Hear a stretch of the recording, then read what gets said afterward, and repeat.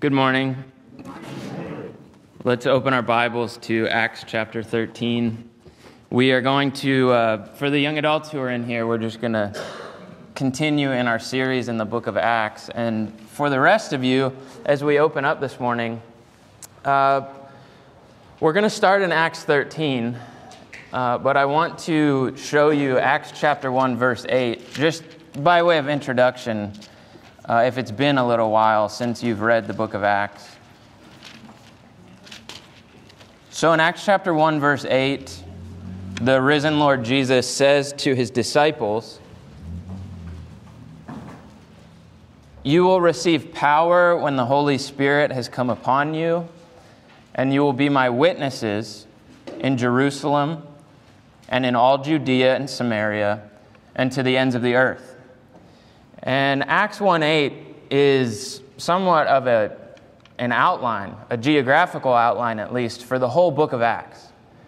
And beginning from Jerusalem, where the apostles are commissioned and empowered on the day of Pentecost when they receive the gift of the Holy Spirit, it begins in Jerusalem, and there's this centrifugal movement outward from Jerusalem in the whole book of Acts. And the pattern is beginning in Jerusalem and going out into all Judea and Samaria and finally to the ends of the earth. And where we are at in Acts chapter 13 this morning is actually a transition into a new major section of the book. Because in chapter 1 and 2, the apostles were commissioned, they were sent and empowered. And then in chapters 3 through 7, they're in Jerusalem, and specifically in the temple, where there's much conflict and much witnessing, preaching going on by the apostles in Jerusalem. And then in chapters 8 through 12, which is where we left off last week at the end of chapter 12, in those chapters, the witness of the apostles goes out into all Judea and Samaria, of course. And beyond that, before you get to the end of chapter 12, you've got the account of Peter at the house of Cornelius in Caesarea, where Cornelius, the first really major Gentile figure, has received the gift of the Holy Spirit, and he's baptized in the name of the Lord Jesus. And so now the gospel in earnest is going to the Gentiles.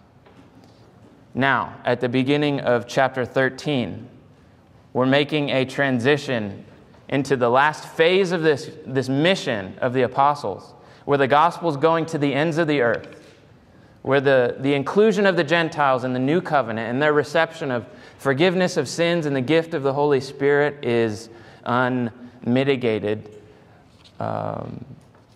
It's advancing. So that's where we pick up here in Acts chapter 13 this morning. And in this section of the book, in chapters 13 and 14, we will watch Barnabas and Saul as they travel on what is traditionally known as the first missionary journey.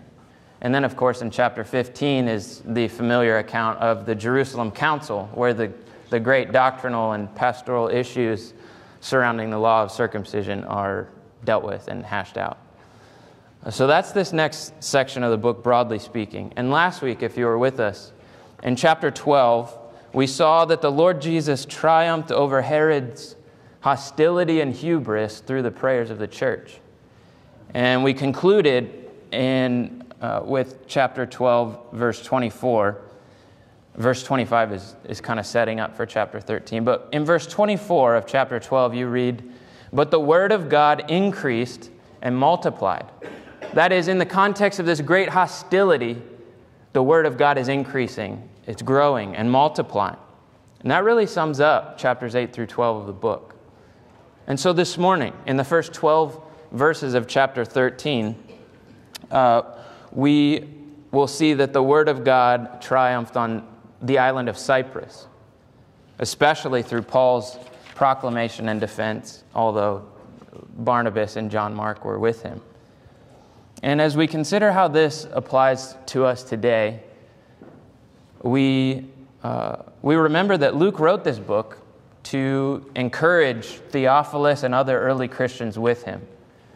And we find ourselves this morning, like that original audience, with the call on our lives to be witnesses to the risen Lord Jesus.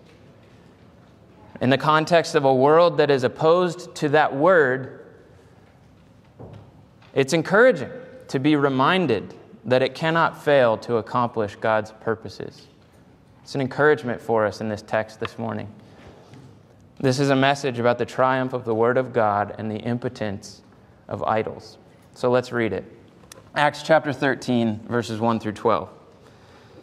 Now there were in the church at Antioch prophets and teachers: Barnabas, Simeon, who was called Niger, Lucius of Cyrene, Manaen, a lifelong friend of Herod the Tetrarch, and Saul.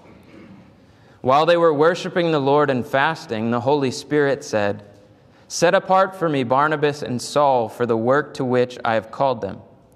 Then after fasting and praying, they laid their hands on them and sent them off. So, being sent out by the Holy Spirit, they went down to Seleucia, and from there they sailed to Cyprus. When they arrived at Salamis, they proclaimed the word of God in the synagogues of the Jews, and they had John to assist them. When they had gone through the whole island as far as Paphos, they came upon a certain magician, a Jewish false prophet named Bar-Jesus. He was with the proconsul Sergius Paulus, a man of intelligence, who summoned Barnabas and Saul and sought to hear the word of God.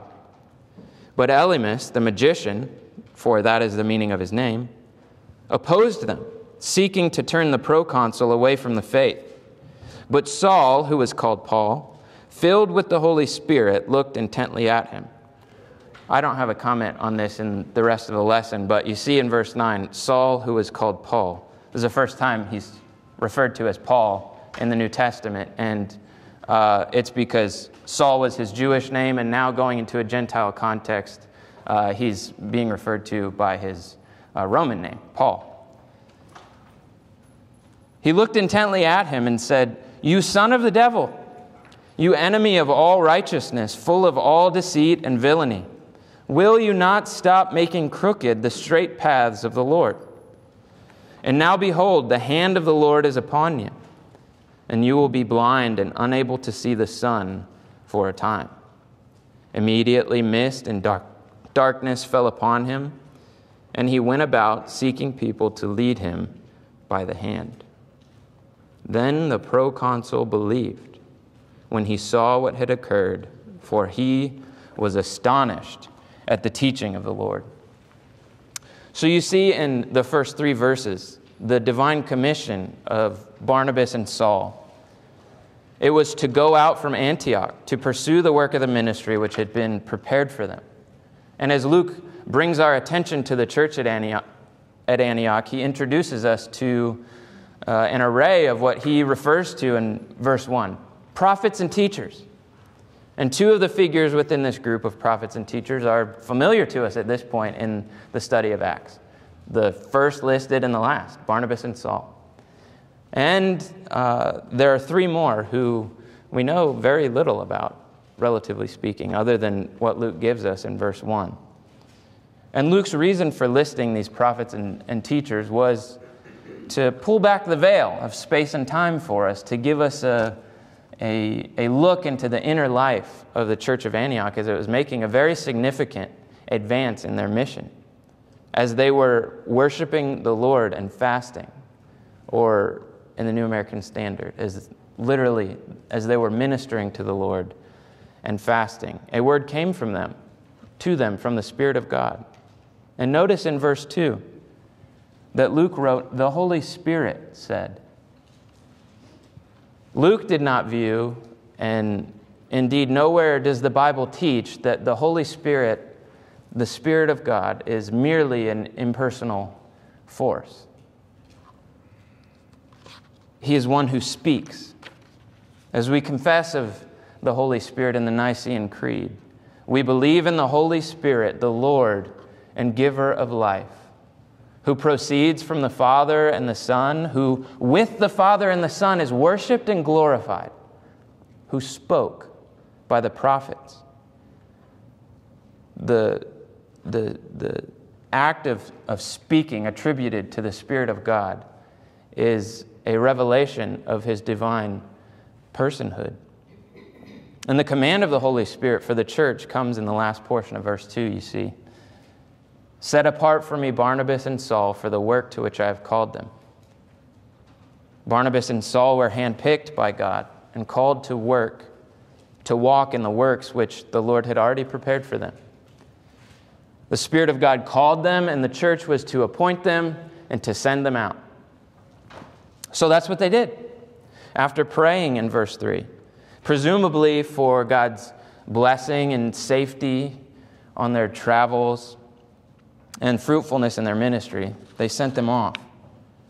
The Antioch church held Barnabas and Saul with open hands, trusting not in their own wisdom, but that of the Spirit, to send his servants where he pleases. And it's obvious that Barnabas and Saul were of two uniquely gifted brothers who had already proven to be very useful to this church. But they were released from their ministerial duties there because the church trusted the Lord to provide for them. And above all, they desired to obey him. So in verses 1 through 3, we see the divine commission of Barnabas and Saul. It was to go out from Antioch. And from there, we learn that Paul, Barnabas, and John Mark proclaimed and defended the word of God on the island of Cyprus. First at Salamis. The journey from Antioch, the city of Antioch, west to the port of Seleucia was about 16 miles overland. And from there, they sailed westward about 60 to 80 miles to the island of Cyprus. And they land first at the town of Salamis. Evidently, it was a large town. There were multiple synagogues within it. And those synagogues were the arenas for their ministry of the word. So we don't get any indication in this passage as to the reception of the word in the Salamis synagogues. But Luke does let us know at this point that with Barnabas and Saul, you see at the end of verse 5, with them was John Mark. We learned from chapter 12 that this is the son of Mary, who joined Barnabas and Saul from Jerusalem to Antioch, and now he's their traveling companion and assistant in ministry. And then they went through the whole island as far as Paphos, the capital city on the west side. That governmental center of the province was to be the theater for this conflict to come. And we get our introduction to the antagonist in that conflict in the last part of verse 6. He's a certain magician, a Jewish false prophet named Bar-Jesus. Now, to call this man both a magician and Jewish is somewhat of a paradox, because the Lord abominated all forms of magic in the law, especially in Deuteronomy 18. But that's why Luke called him a false prophet. Ironically, his name means son of Jesus, and Paul will make use of that irony soon. This magician was with the proconsul, meaning that he had some kind of acquaintance with the civil governor of the entire province. He was the ruler over the island of Cyprus. And it may be that he had some form of influence based on this close relationship with the proconsul. And if so, that may explain why he's so antagonistic when Sergius Paulus called Barnabas and Saul to hear the word. That's what he did. Sergius Paulus is described as a man of intelligence who summoned Barnabas and Saul and sought to hear the word of God. Evidently, a report about them, it must have traveled fast. And we know from this that it traveled to high places. Soon after their arrival on this island, they had an audience with the civil governor of the entire province. He intentionally sought them out because he heard murmurs about the word of God that they carried. He wanted to hear it. That was the source of the magician's angst, and you see that in verse 8. Elymas, which was the false prophet's other name, He opposed Barnabas and Saul as they proclaimed the word of God to the proconsul. Luke notes that his intention was to turn the proconsul away from the faith. Now that the false prophet has shed his sheepskin, so to speak, Paul wields the shepherd's rod to beat back the wolf in verses 9 and 10. Saul, filled with the Holy Spirit, looked intently at him and said, "You son of the devil, you enemy of all righteousness, full of all deceit and villainy, will you not stop making crooked the straight paths or the straight ways of the Lord?" I do wonder what the tone in Paul's voice was when he said those words.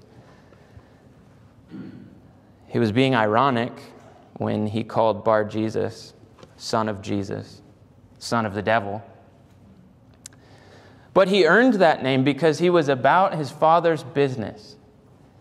Jesus brought the same reproach against the Pharisees in John 8, verse 44, when he said to them, "You are of your father, the devil, and your will is to do your father's desires. He was a murderer from the beginning and does not stand in the truth, because there is no truth in him.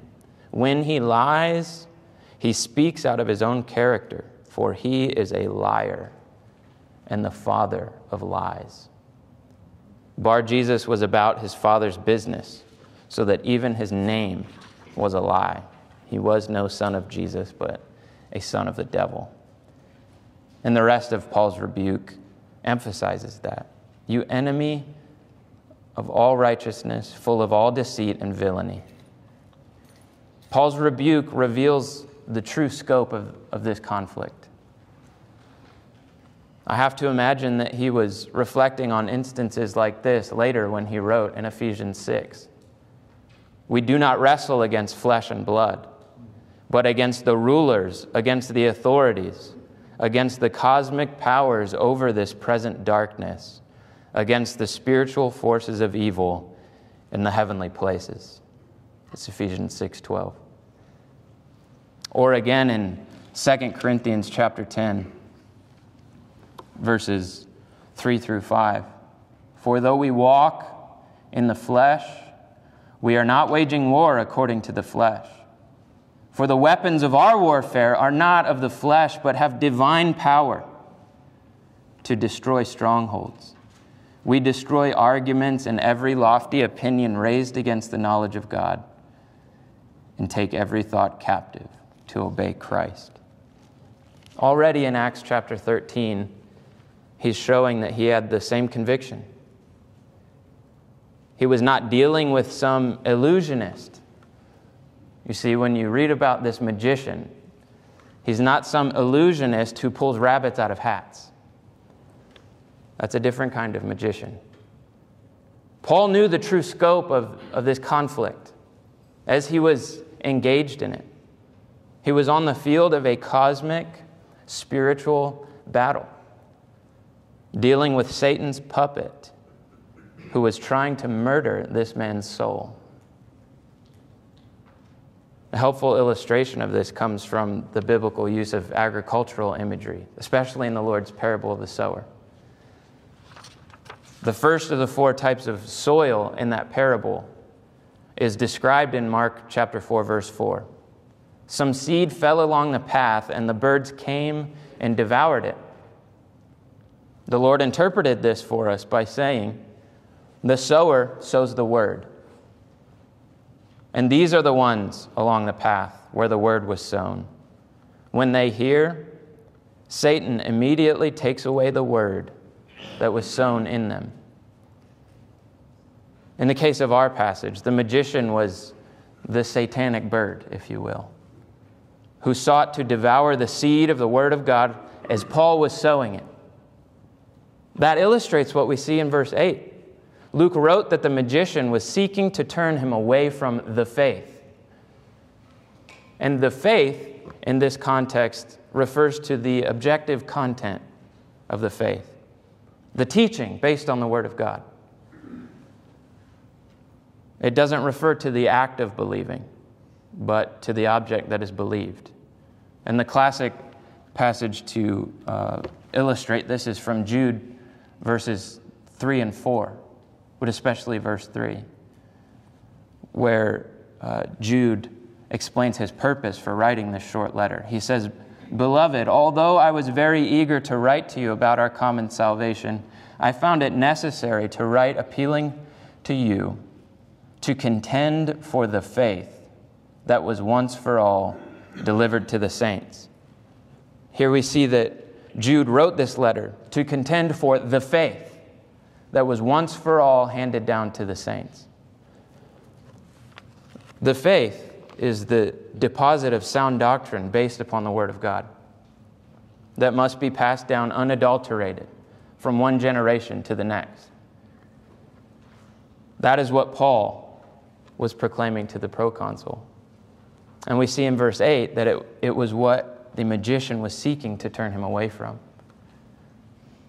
Now Paul says in verse 10, "Will you not stop making crooked the straight paths of the Lord?" The straight paths of the Lord, or the straight ways of the Lord. That's a figurative way of referring to the faith, as we saw it in verse 8, or in verse 7, the Word of God. As the content of the faith, the Word of God is the straight way to God. The Word is the way. Salvation comes by faith. Faith comes by hearing, and hearing by the word of Christ. The word about the Lord is the way to Him. And the magician wanted to make that way crooked, to pervert and distort the word so that this man would not successfully come to the Lord on the straight path. Luke didn't elaborate on the magician's methods, like what was he doing to make the straight paths of the Lord crooked. Did he simply try to distract his attention as Paul was speaking? Or did he tamper with the content of his message? Maybe in addition to distorting the message, he cast doubt on its veracity, of its truthfulness. That's the ancient method of Satan, to falsify and distort. Did God really say, "You shall not eat of any tree in the garden"? The answer should have been no, He did not say that. For it is written, "You may surely eat of every tree in the garden, but of the tree of the knowledge of good and evil you shall not eat, for in the day that you eat of it you shall surely die." The serpent's words sounded just close enough to God's word to be true. That's deception. Deception is the devil's game, and maybe that's what this son of the devil was doing. That's the work of a false prophet, someone worthy of a curse, and that's what you see in verse 11. "Now behold, the hand of the Lord is upon you, and you will be blind and unable to see the sun for a time." Immediately mist and darkness fell upon him, and he went about seeking people to lead him by the hand. Now Paul's calling, as he puts it later in Acts chapter 26, was to go to the Gentiles, to open their eyes, so that they may turn from darkness to light and from the power of Satan to God. And notice in verse 11 that the magician was blinded for a time. This wasn't a permanent curse, but a temporary one, designed to lead this man to repentance, much like Paul's blindness did in his own conversion.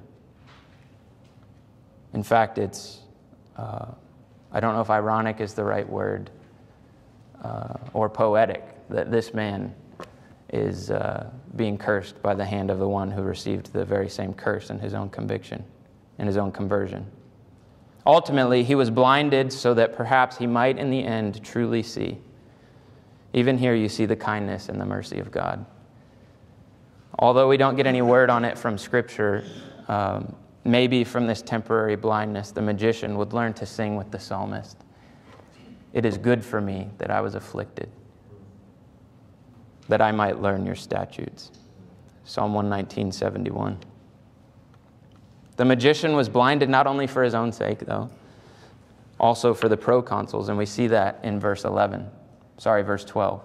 Then the proconsul believed when he saw what had occurred, for he was astonished at the teaching of the Lord. When he saw what had happened to the magician, he believed. But the blinding curse was not the main reason for his belief. Look at verse 12. He believed for or because he was astonished at the teaching of the Lord. The blinding curse accompanied the real reason for this man's faith. It was the Word of God. The reason for his faith was the Word. So the central message of this scene, of this passage, is that I would sum it up in the short statement: the Word is the way. And look with me once more at this passage, and I have this on the study guide if you have it in front of you. Look with me as we tie together several phrases from this passage. First of all, in verse 7, it was the Word of God that the proconsul wanted to hear. In verse 8, it was the faith that the magician was attempting to mislead him from. In verse 10, it was the straight paths or ways of the Lord that the magician was trying to make crooked. And in verse 12, it was the teaching of the Lord that astonished the proconsul and led to his saving faith. I believe that these expressions were synonymous. They're all pointing to the same reality: the Word of God, the faith, the straight ways of the Lord, and the teaching of the Lord. I believe they were synonymous in Luke's mind, different ways of expressing the same thought. And by bringing them together, we see his main point of emphasis from this scene on Cyprus. The truth triumphed over the deceptive power of Satan. The Word is the way. In other words, the Word from God is the way to God. And I mean that in its fully pregnant sense. First, the written and preached Word of God is the way to God. As prophets, Paul and Barnabas proclaimed the Word of God as the content of the faith and the straight way of the Lord. Luke summed it up in verse 12 as the teaching about the Lord. As Paul later wrote, so faith comes by hearing, and hearing through the word of Christ. Romans 10:17. And again, in 1 Corinthians 1:18, for the word of the cross is folly to those who are perishing, but to us who are being saved, it is the power of God. That is the word about the cross and all that it stands for. Christ's substitutionary and sin-atoning death and resurrection to life. Paul described the sacred writings, the scriptures, with which Timothy was acquainted from his youth, as able to make you wise for salvation through faith in Christ Jesus. So the word, as the written word that is to be proclaimed, is the way to God. But also the eternal Word of God is the way to life. The Lord Jesus has revealed himself to us as the Word of God, who was with God in the beginning, and the Word was God. He was in the beginning with God. All things were made through him, and without him was not anything made that was made. Jesus is the eternal Word of God, the radiance of the glory of God and the exact imprint of his nature. He is the image of the invisible God. And further, he taught us, I am the way, the truth, and the life. No one comes to the Father except through me. And as the psalmist prophesied of Christ's death and resurrection in Psalm 16, You have made known to me the paths of life. That is, you have made known to me the paths or the ways that lead to life. The Apostle Peter interpreted that as a prophecy of Christ's resurrection from the dead in Acts 2:28. The Word of God has made known to us the path of life through his resurrection from the dead and ascension into heaven. The path to true life, life in glory, the life for which we were made in the presence of our Creator. The eternal Word of God made flesh is the way to life. And because it is in the written Word that the eternal Word has revealed himself as coming in the flesh for us and for our salvation, the written Word of God is the way to God. The Word is the way. So we've seen from Acts 13, 1 through 12, that the Word of God triumphed on Cyprus, especially through Paul's proclamation and defense, although Barnabas and John Mark were with him. And further into chapter 13, in weeks to come, we will see them up north in Pisidian Antioch with Paul's important and pivotal synagogue sermon. The Word is the way, and there are at least two ways that this lesson is practically useful for us based on our text, I think. And the first is this: take heart, because the Word of God puts idols to shame. And when I say idols, I include the dark spiritual forces that animate them. So it's not just a block of wood that's an idol. It's the spiritual forces of darkness that animate that idol. The Lord put the sorcerers of Egypt to shame through Moses. When the Philistines stole the ark of the Lord and put it in the temple of Dagon, this is what 1 Samuel 5:4 says. When they rose early on the next morning, behold, Dagon had fallen face downward on the ground before the ark of the Lord. And the head of Dagon and both his hands were lying cut off on the threshold. Only the trunk of Dagon was left to him. The Lord did essentially the same thing to the prophets of Baal through Elijah at Mount Carmel. This is a pattern in Scripture because God does not change. And our text is yet another illustration of that. The Word of God puts idols to shame. And this pattern, in fact, builds and builds throughout the story of Scripture until it climaxes at Christ's cross. You turn to Colossians chapter 2.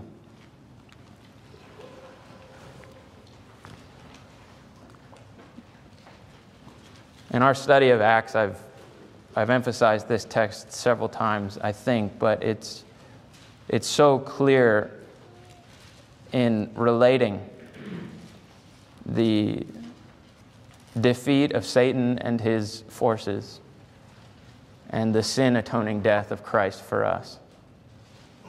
Colossians 2:13 through 15. And you who were dead in your trespasses and the uncircumcision of your flesh, God made alive together with him, having forgiven us all our trespasses, by canceling the record of debt that stood against us with its legal demands. This he set aside, nailing it to the cross. He disarmed the rulers and authorities and put them to open shame by triumphing over them in him at the cross. The spiritual war was won at Christ's cross and empty tomb. And the victory has begun in those who have already been delivered, as Paul said in Colossians 1. Have already been delivered from this domain of darkness and transferred into the kingdom of his Son by virtue of union with Jesus Christ. Yet by stressing this message of triumph, neither Luke nor Paul are being insensitive to the reality of the ongoing hostility and antagonism of Satan. Idols and dark spiritual forces persist in their deception. It's true, obviously. These battles rage until Christ returns. And we could pick any number of contemporary examples to illustrate this. But there was a U.S. men's national soccer game on TV yesterday, and I looked. I haven't seen any sports-related things in a while. And it struck me that this team representing our nation, I would presume in qualifications for the World Cup or something, I'm not sure. But the team representing our nation had numbers plastered on their jerseys in rainbow colors.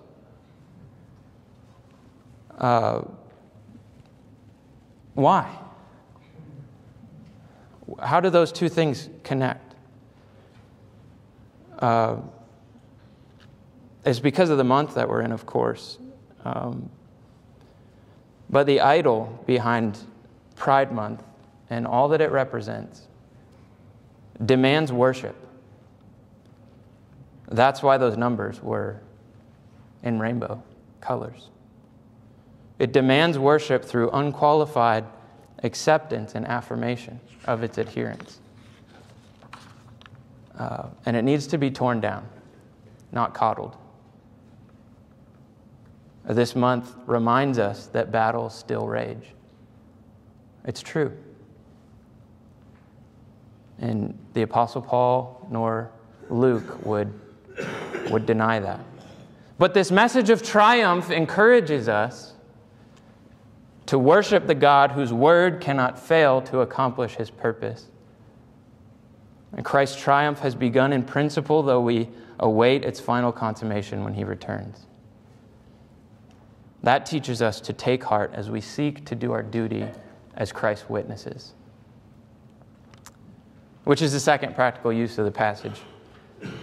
Understand that the word advances through Christ's witnesses.